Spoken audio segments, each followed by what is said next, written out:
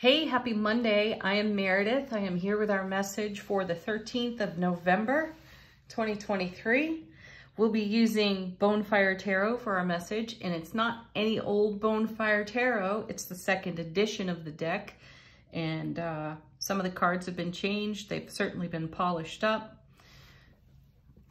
The edge of the deck has this beautiful reddish color to it. How could it not be part of the collection here? Right, so let's jump in. What do we have going on? I do want to show you. Take a look at this.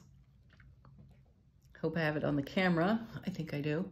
Look at Monday and look at all of the astrological activity going on, in addition to a new moon in Scorpio that took place this morning at 4:27 in this time zone. The moon is going to move into Sagittarius much later today, but for right now, the sun and the moon both are in Scorpio. We have our retrogrades, Neptune, Chiron, Jupiter, Uranus. I think that's all of them. Not really sure. We're okay with that. All right, let's get to the cards and look at this shuffle. All but one of the positions in the reading is doubled up. So cards have a story to tell. Let's get into it. I highly recommend you check out one of your favorite astrologers on YouTube. I've not done that yet myself, though I will, because that's a whole lot of heavenly activity. And I am feeling as if, before we even get into these cards, I feel like we are moving heaven on earth in this atmosphere. So for whatever timeline, wherever you are, whenever you see this video, it feels to me that an energy has kicked off, started rolling, and it's rolling downhill and it's picking up speed, and it is our passion. It is our passion to make whatever changes are in this interesting atmosphere. It's why I was showing you how busy the heavens are today. So let's see what we've got with the cards. First set, 2. And we're starting with the sun. That's excellent. Should we? Should we stop the reading right there? Well, we won't. We'll keep going. We'll take a look at the whole picture. But starting a reading with the sun is amazing for us. This is miraculous. It's the happiest card in tarot.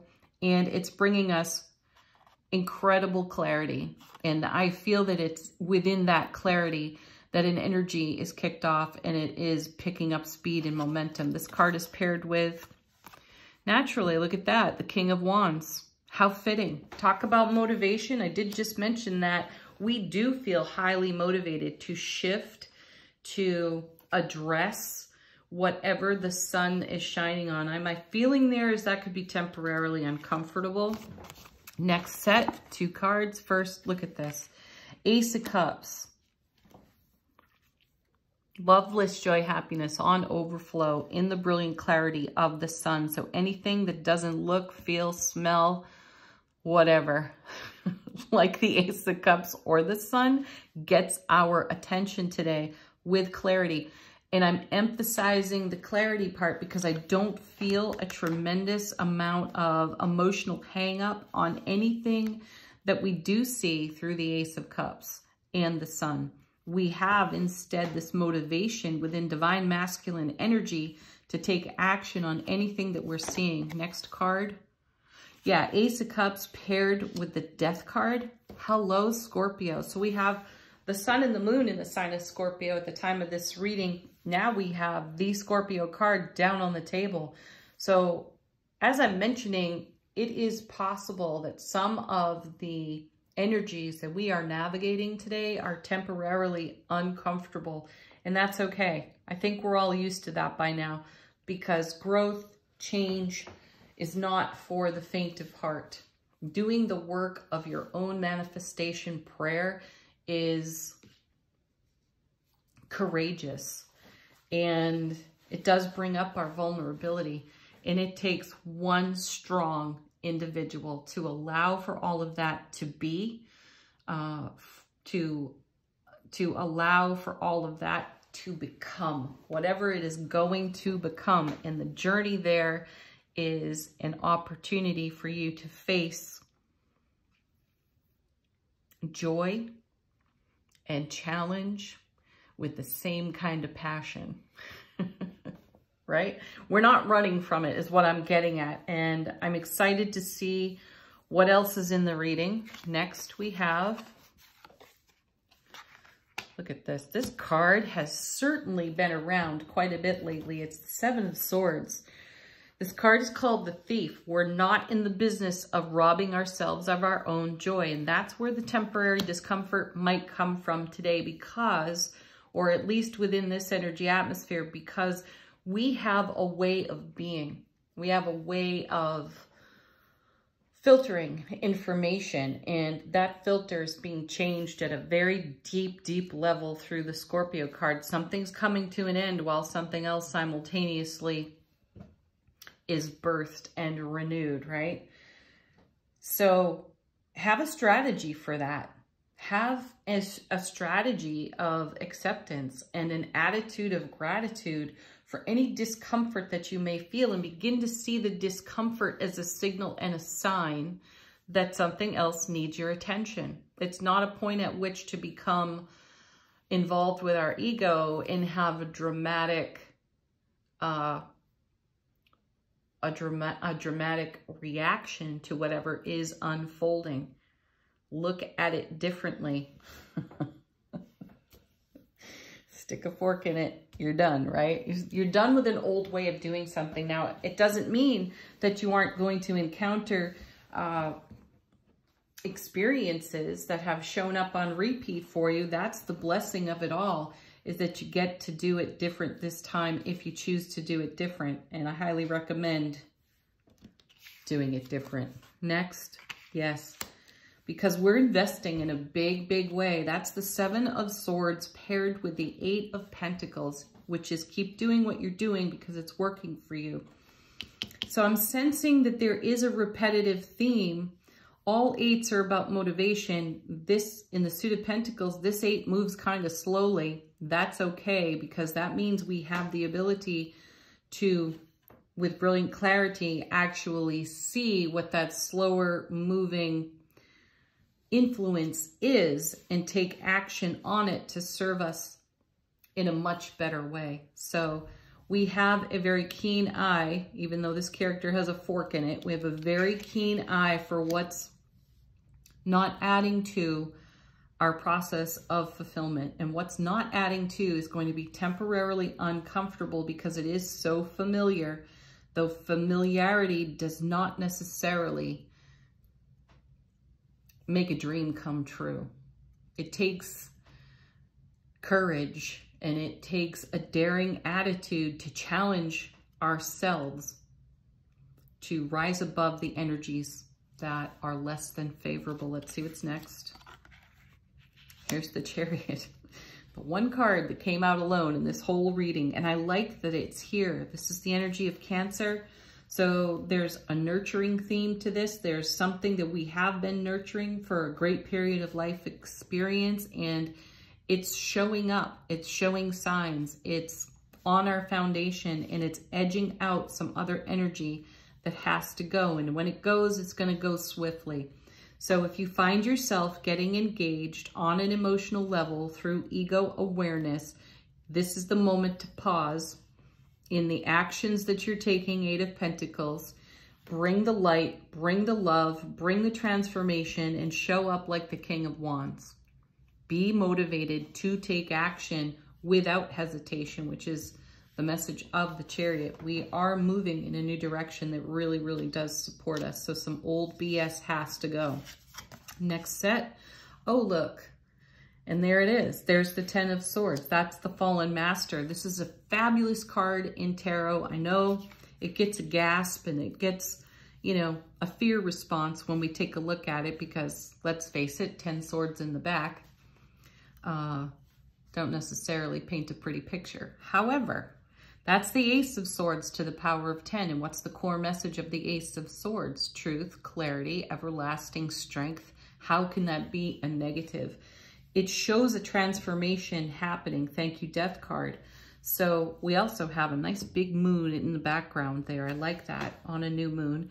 So the Master gets up, shakes all this off, walks on. And this is us. This is a representation of us freeing ourselves from anything on that Seven of Swords that would rob us of fulfillment and joy. We're not in the business of doing that. So we're going to have to take a good look, keep a keen eye on the things that are pulling on our attention or that the sun is exposing, and that the Ace of Cups is at the ready to pour love, bliss, joy, and happiness upon. It's worth it. What's paired with the Ten of Swords? Very nice. There's the Queen of Pentacles. So we're creating an experience where we get to have our cake and eat it too. So there may be temporary moments of discomfort. Those are your signs and signals to take different action, a fresh approach, and ask yourself, what can I do differently? What have I not considered? My other favorite question, I asked this one a lot recently, how good can this get? No matter what I am faced with, no matter what I'm looking at, how good can it get? Right? It's amazing.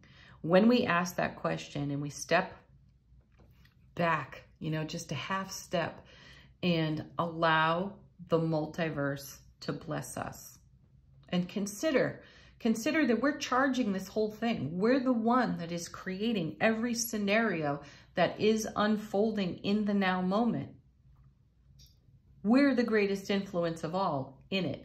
Now, those questions, how good can it get? What have I not considered? What more can I learn? They open doors for us. And this is what allows us to do things differently, not some same old thing, same old way, producing same old results. So let yourself get uncomfortable. Be okay with it. Be courageous about it. Let's see what's on the bottom of the deck. What's going on behind the scenes that we're not exactly aware of. I like to think of this as how the universe has our back. Here's the Nine of Cups. See, dreams coming true, wishes fulfilled. I happen to really enjoy in this deck that there's a representation here of the Death card with this skull, and I most especially love the heart that's sitting right there in the third eye. So your intuition is being stimulated. You're going to know, you're going to recognize the signs and the symbols. The sun is going to shine on it. You're going to take action. And the action that you're taking is going to bring you all the way to the 10 of Cups, because we can add this ace to this 9 and get to the 10, which is incredible fulfillment. Followed by the Four of Pentacles. Something of great value is emerging. And, you know, this card has a reputation in tarot of being called the miser, as if this person is sitting here, you know, unwilling to share. That's not really the case. This person is here kind of in stable incubation, awaiting the moment, the perfect moment to bring something of great value into the light. My feeling is that time is now, and it's happening through the energy of the Sun, the King of Wands, the Ace of Cups, the Death card, and it's all ending up over here with this beautiful Queen of Pentacles, where we manifest the very things we've been praying for. So we can't back away from that when the moment is upon us, where we do get to take an action to push our dream across some sort of invisible finish line, right? We have to take action on it. And what's waiting there for us is a whole lot of happiness. It is an expansive happiness. So that's the thing. We've been continuing to invest our happiness again and again and again. And then we have the Queen. This is receptivity energy. We're receiving from the love, bliss, joy, and happiness that we have invested in ourselves. So it's not the moment to back away. It's the moment to step forward. Oh my gosh. And then the next card is the Emperor.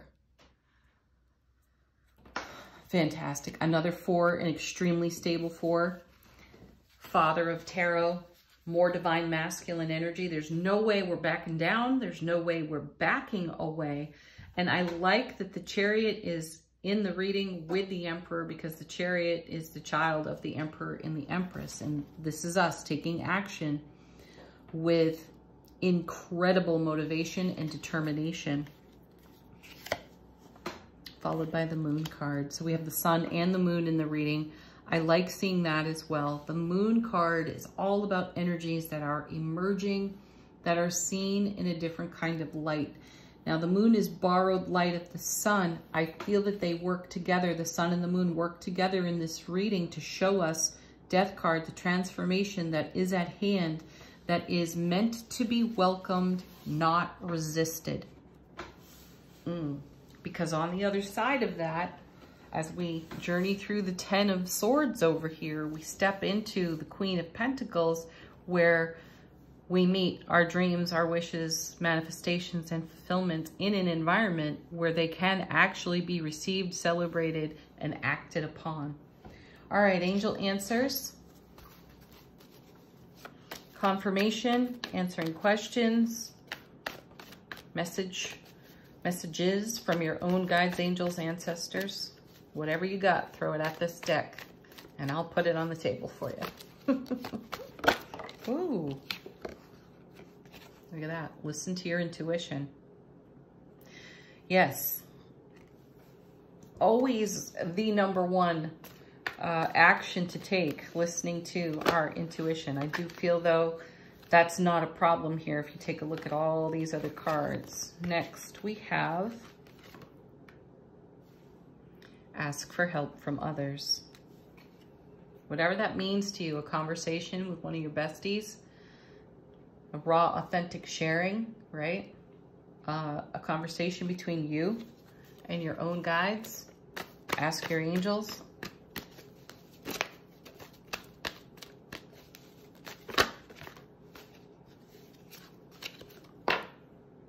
Improving health.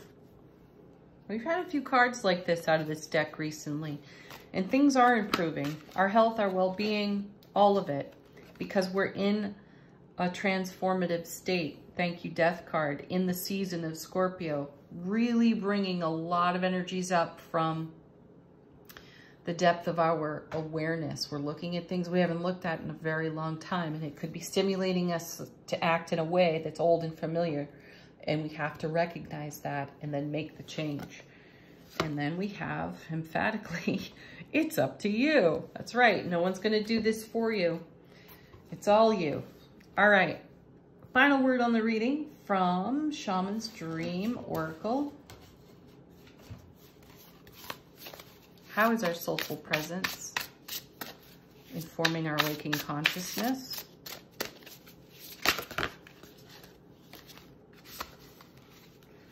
We've got